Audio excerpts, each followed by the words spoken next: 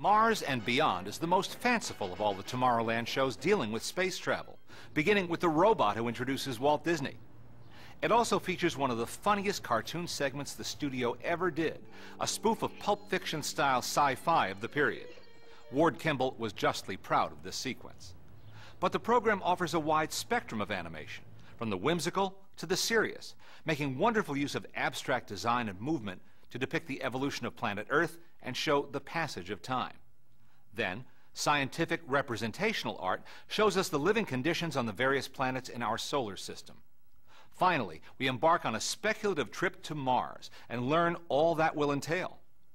There's more animation in this episode than any other. Perhaps that's why it was also the costliest of the Man in Space series. As with the other shows, this one looks backward as well as forward, taking us to the days of cave dwellers who first began to notice patterns in the skies, and then sending us soaring into the future. It's an incredibly varied, intelligent, and densely packed program.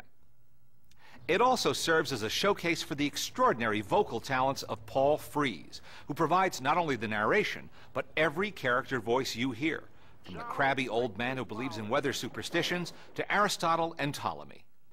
Frees was a Disney favorite who provided the voice of Ludwig von Drake, among others. You can still hear his voice at Disneyland if you visit the Haunted Mansion. Mars and Beyond made its television debut on December 4th, 1957, and was released as a 49-minute theatrical featurette on December 26th of the same year.